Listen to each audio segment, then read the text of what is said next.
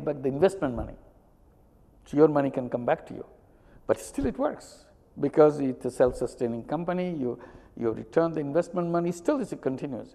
That's the beauty of the social business. It can stand on its own, it can expand on its own, and that's how it keep on growing.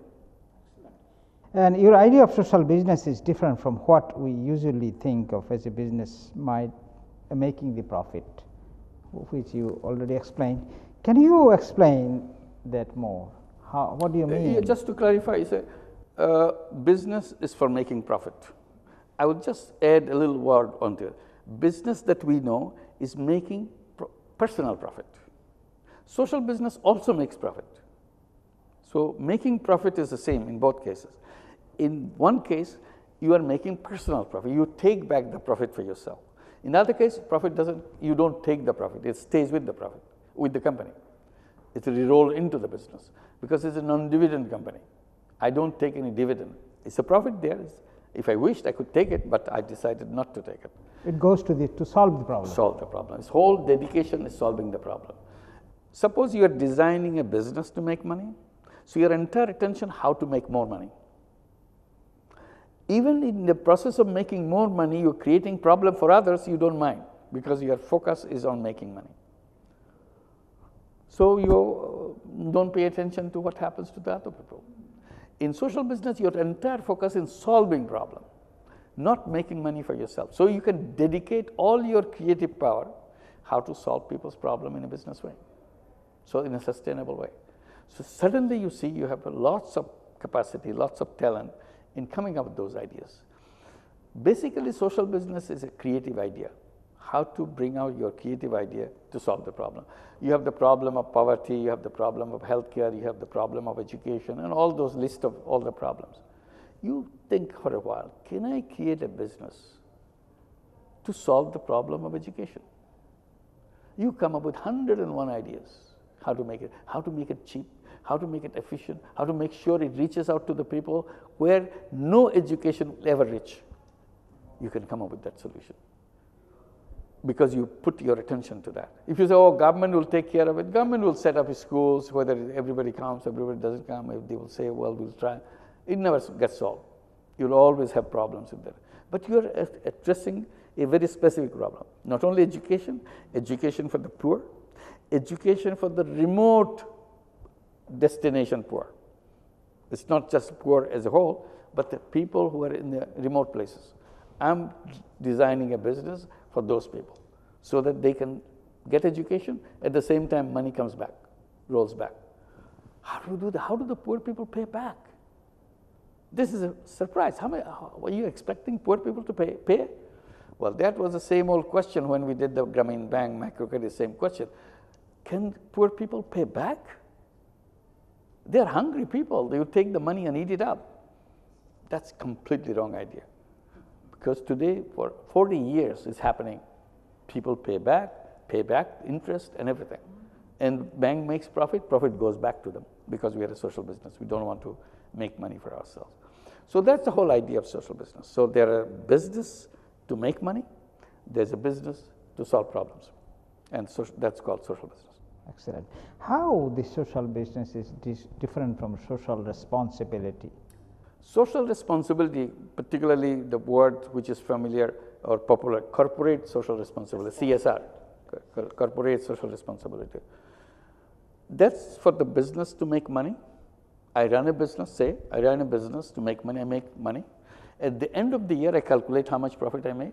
Then I say, okay, 1% of my profit I'll give away. Like a charity. It's a charity. It's not like it is a charity. It's not like charity. It's a charity. I write a check for an NGO. Go and help the poor people. I don't do it myself. I just write a check. And I say, oh, I didn't have any time to pay attention to the poor people during the whole year. And I may have done something wrong to them. Now that I made profit, I give a bulk of money, 1%, 1.5%, or whatever I wish. It is my decision. Nobody is forcing me. In some countries, there's a law. Like in India, there's a law that 2% of the profit has to be given as a CSR. So there's a fixed amount. But in most countries, they don't have a law. So the company decides what amount they want to give. Usually it's 1%, under 1%. they write a check to an NGO to do that. So that's called social responsibility, corporate social responsibility. But again, charity, number one, and it's done by somebody else. What I'm talking about social business, you do it yourself. For example, that money that you are giving as CSR money, instead of giving it away to somebody else, why don't you invest in creating a new business called social business to solve the problem of whatever thing you thought, old age problem or a child mortality problem or maternal mortality problem or whatever. Create a business to solve that problem in a social business way, because you already give that money. You don't want to make money out of it. You already decided it. So that money will be a good source for creating business, and it will continue. And it bears your name. So you will be always saying that it works well, it becomes more efficient, so that you feel good that you have done something which stands, it continues. If you write a check, you forgot what happened to that money. But if you create a company, social business company, you always remember because you are personally involved in that. It is sustainable and continuous. Absolutely. Can we say that this is a process of eliminating the poverty? Poverty is one issue, isn't it? Social business is good for any problem. Poverty problem, healthcare problem, education problem, environment problem, old age problem, suicide problem, whatever you say. It's all your business. You come up with an idea how to solve the problem. We have a long list of problems. One of the problems is poverty. So if you want to use the social business idea to address poverty, of course you can do that. But if you want to use the social business idea for something else, the healthcare or something, you can do that. Within healthcare, it's a long list. Healthcare itself is a long list. So if you talk about healthcare, I just mentioned the maternal death, child mortality, problem of malnutrition, problem of hygienic conditionality of the people, sanitation, many things. So you apply your social business idea to address each one of them, or whatever your capacity allows. You don't have to solve everything. You can focus on one thing and do it good. Once you design something as a social business, it has its own life. You created an organism. Now it can expand by itself. Because it is a sustainable thing. It's not something that, oh, it's a sick thing, you're always putting money to keep it alive. It's not like that. You create a social business as a healthy business, and it continues to grow, it expands, it takes care of more and more of the same problem. How does it different from NGOs? NGO, by definition, it's basically a charity organization. That's how the law is created, charity organization. So you take donor money, that's traditionally done. Donor money is received by NGO, and they use the money to help people in a charity way, give education, healthcare, other services that you need, whatever services you need.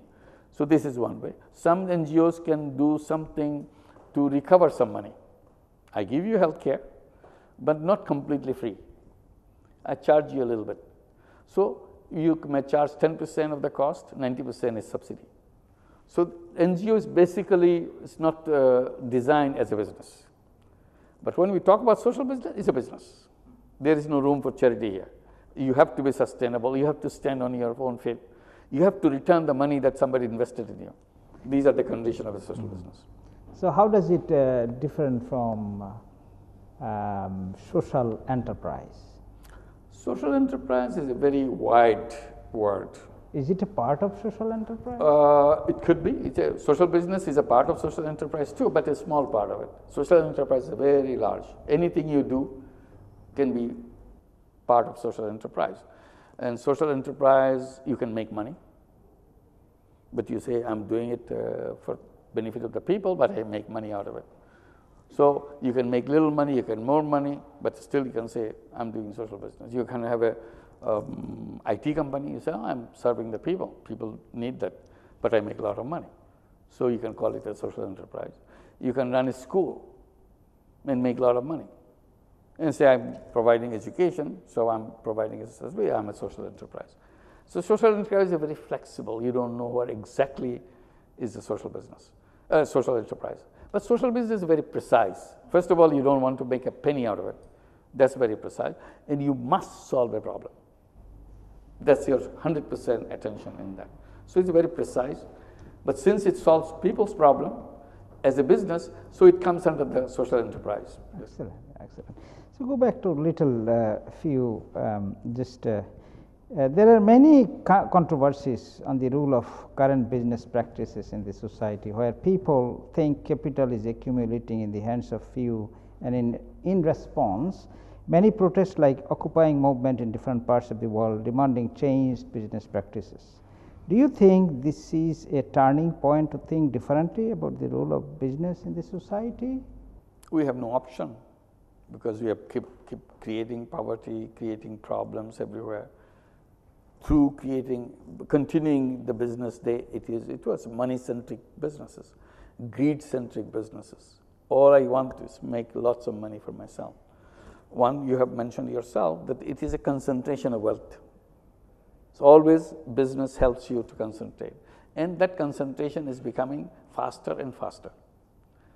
And I mentioned that 1% of the world's population own 99% of the world wealth this year. Next year, will it be 1.5%? No, it will be mostly less than 1%, owning more than 99% of the world. So, and someday, if you continue this process, someday there will be only one person who will be owning the whole world's wealth, because the process is moving in that direction. So there is no escape for that. You have to stop that process. So when you want to stop that process, you look at the business practices, how you do that.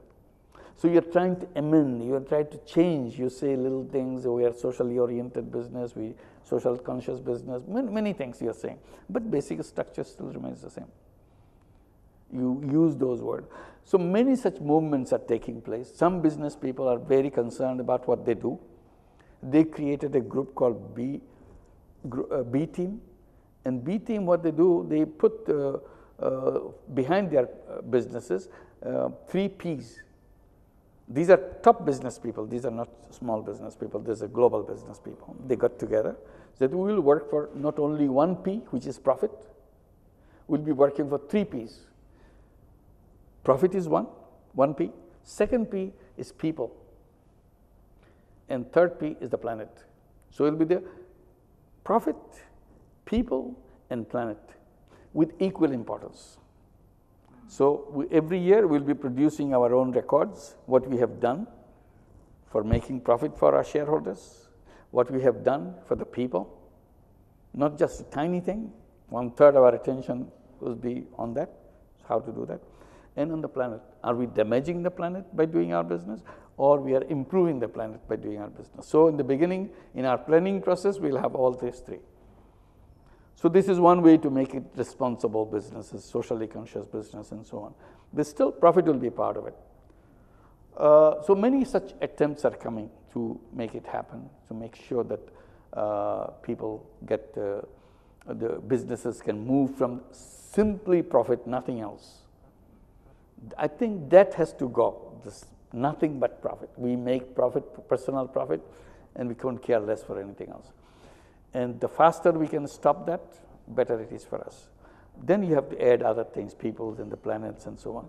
And then best is to move into the social business, where the personal profit disappears, only 2 P left. 1 P is gone, personal profit is gone, only 2 P's left is the planet and the people. So we do the business only for people and the planet, that's all. What do you say to people who say that business needs the profit incentive? If you want to do the business to make money, of course you need the profit incentive, because that's what all the business is. But if you don't want to make money, profit is not an incentive, because I decided I don't want to make money. Then you say, why should you do the other thing? Are you crazy? Is there an incentive in social business? The way I try to answer that question, I say, making money is happiness. The more money you make, more happy you get. So it's an incentive. So making money is a happiness. Making other people happy is a super happiness. So it's all about happiness, which makes you happy. Money makes you happy. Making other people happy is a happiness. So which one you want? Happiness or super happiness? To me, social business is super happiness. you make the world happy, you make people happy, and that makes you happy. So the world is about me and my happiness. What do I see as my happiness? So if you say profit is the only happiness, I totally disagree with you. There are so many other things that will make you happy, and you pursue that. The economic theory that we built, unfortunately, forgot about other incentives. They have only one incentive in their discussion, making money. I said that's where it went wrong, and we created a wrong world around us. All the concentration of wealth, everything is coming from that idea. If you widen it, there are other incentives, then of course you'll do business for other incentives too. And I'm adding that social business as a thing. You create a better world for the rest of your life. You create a better world for your next generation and the generation next. They will be very grateful that you did that. And that makes me happy because I have done something for my posterity that it makes them happy. What factors will motivate them and why? One, I just mentioned that making money is happiness. Making other people happy is super happiness. So if you think that's a super happiness, not because I said it, if you do it and you feel happy about it, if you have solved the problem of maternal death, for example, you make happy that I have saved some life by doing social business. So that makes you happy and you want to do more. Suppose you took 5 unemployed young people out of unemployment by creating a social business. Those young people are not unemployed anymore, they are happy, they got a job, they can do something. If that makes you happy, you didn't want to do this to make money for yourself. All you wanted to see 5 unemployed young people get out of unemployment and have a decent life for themselves. And they got it, and it runs by itself, and you got your money back, still it runs, that makes you very happy. So if you test it, will you stop here? No.